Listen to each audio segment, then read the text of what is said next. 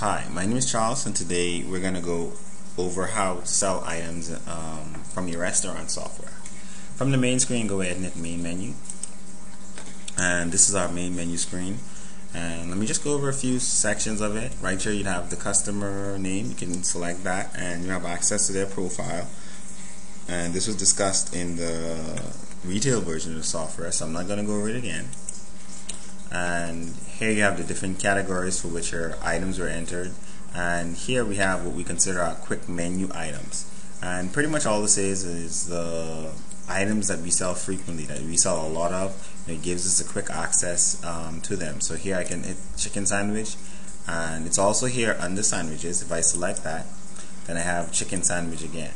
So it saves us one step, for those things that you sell frequently. And the same with our retail software. If you wanted to increase the quantity, you just hit the plus or the minus to subtract. You have the percentage, and you have this button to remove from cart. Now this particular button here, which is our cart items, I'm going to select this, and for right now it's empty.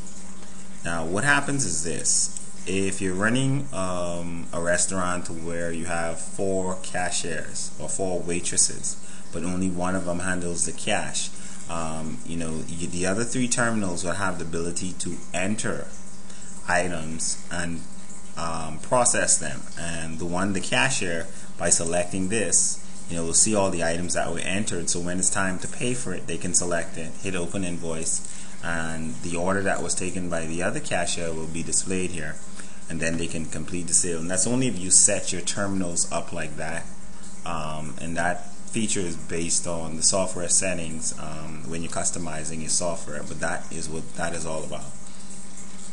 So from here, I'm just going to select a side,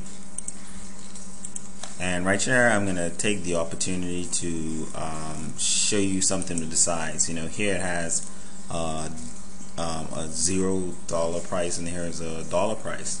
Now a lot of times when you're in a restaurant, they give you 2 sides free or 1 side free. This would be the free one, and if they wanted an additional one, this would be the additional price.